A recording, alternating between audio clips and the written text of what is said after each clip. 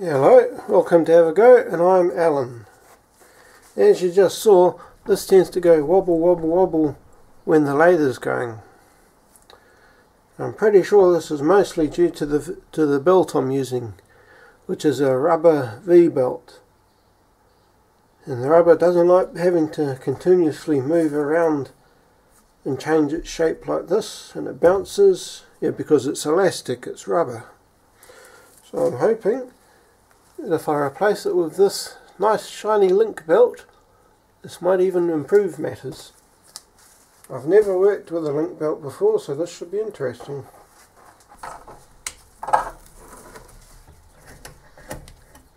Get an idea of the length we need.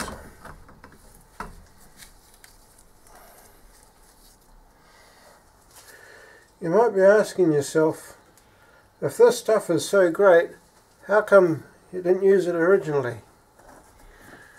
The answer to that is that because, well, one, it didn't occur to me, and two, this stuff is insanely expensive. Like this link belt, well, the rubber one was about $20 for the belt. This link belt was $100 a metre. There we go, 2 parts. I'll put this little shorty bit into storage. And I'm going to have to do some disassembly to get the rubber belt off. Lovely.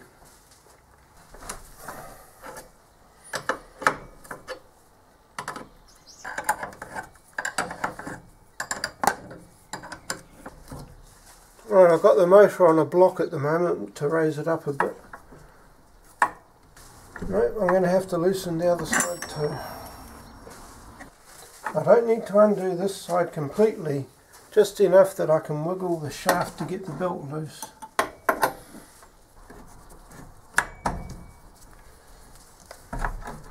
Yay, it was enough. Now to put the bolts back on.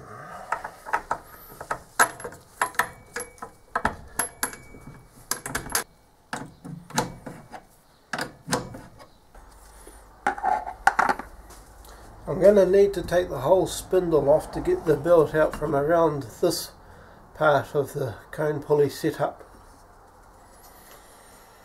To which I can only say, oh goody. Take the drive belt off, such as it is.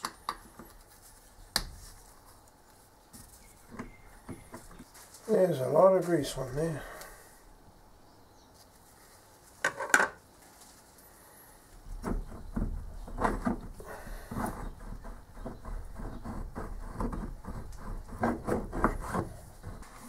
I'm going to take advantage of this being off in order to drill some better flats on the shaft for the shaft collars to grip onto.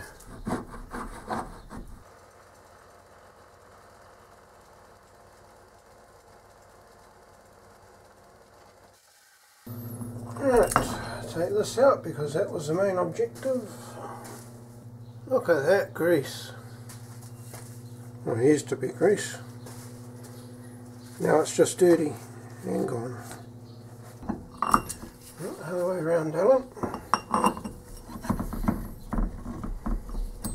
I had that placed so that with the faceplate on it would just poke through.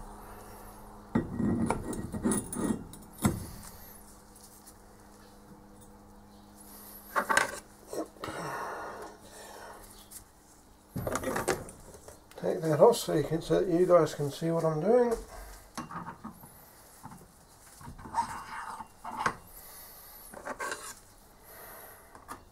I'm pulling on the shaft at the same time that I'm putting that collar on, in order that I can get a wee bit of preload on the bearings effectively. I'm pretty sure I'll need to take a link out of this thing, but we'll see. I have been told that there is a direction for this.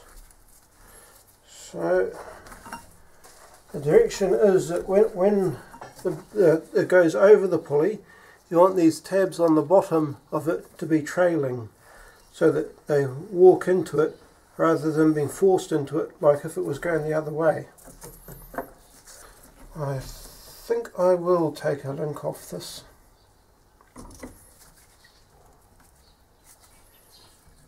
Perhaps even 2 links. Now I was told that the way to put them in is to flip the belt around and then work at it from that direction. And once the belt is a loop, flick it back around.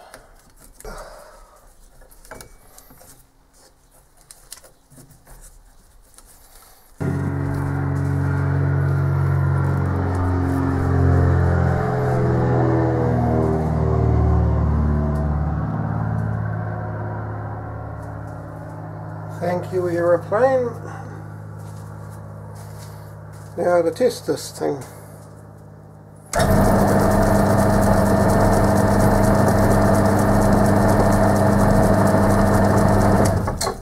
A little bit noisier, but it's a lot less bouncier, which is a big improvement. Like, this isn't bouncing back and forth so much.